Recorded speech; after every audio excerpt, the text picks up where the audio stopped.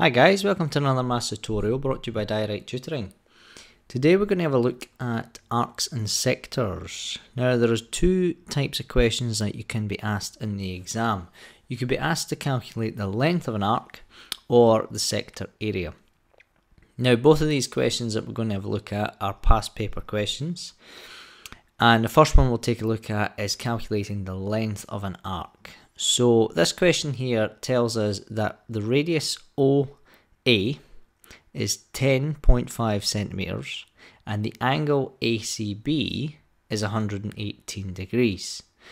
Now, what it's asking us is to calculate this length here. So from A to B. So on the next page, I'm just going to make a small sketch of the question, just so as that we can visualize what's going on. So the line in red is the line that we want to find. So we'll call that L.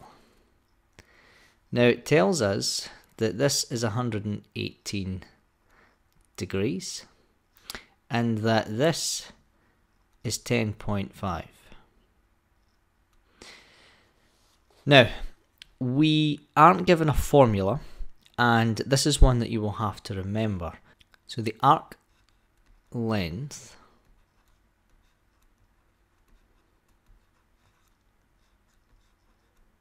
is given by the angle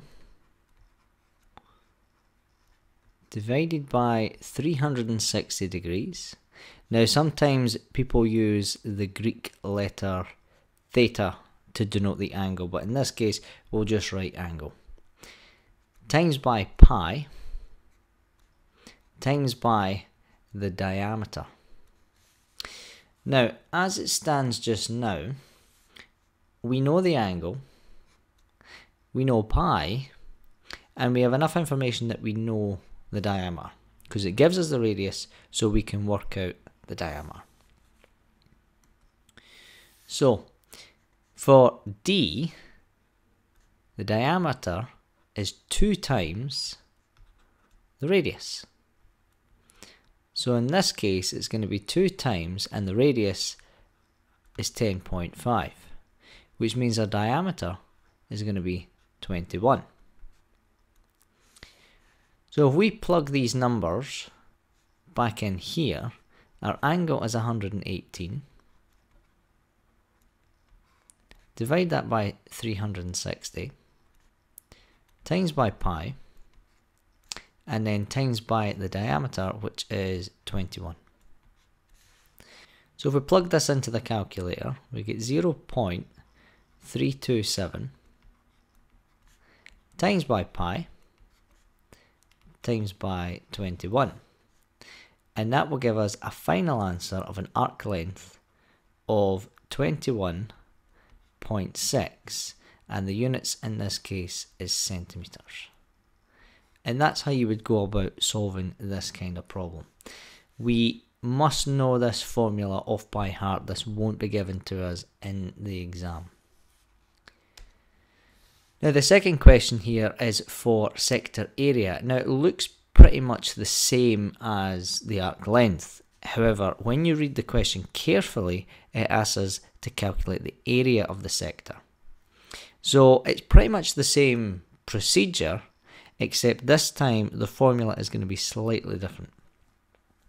So it gives us the sector with an angle, and it tells us that the diameter is 12 centimeters, and we want to calculate the area of this sector.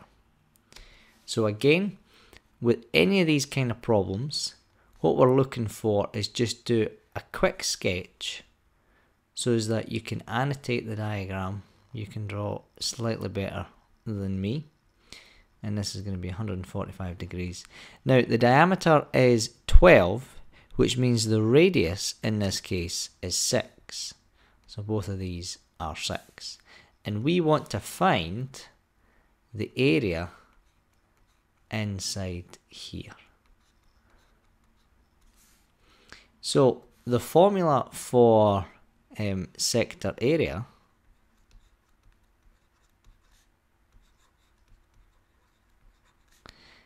is it's the angle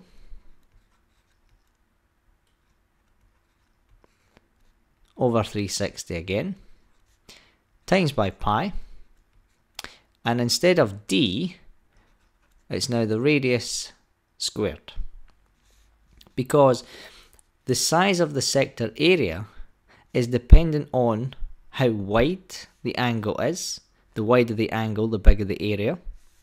And the larger the circle in general, i.e.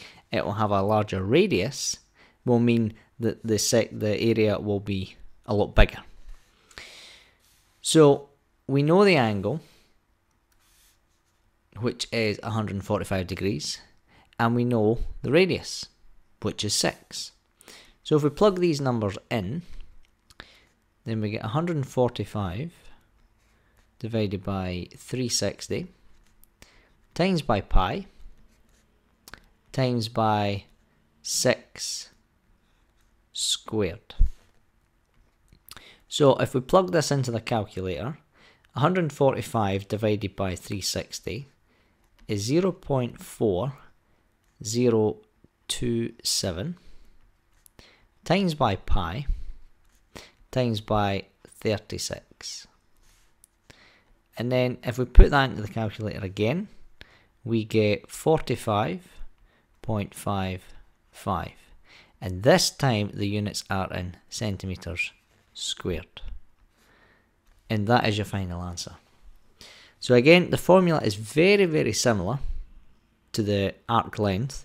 However, instead of diameter, we have r squared. And that's how we achieve the area units of centimetres squared rather than just centimetres.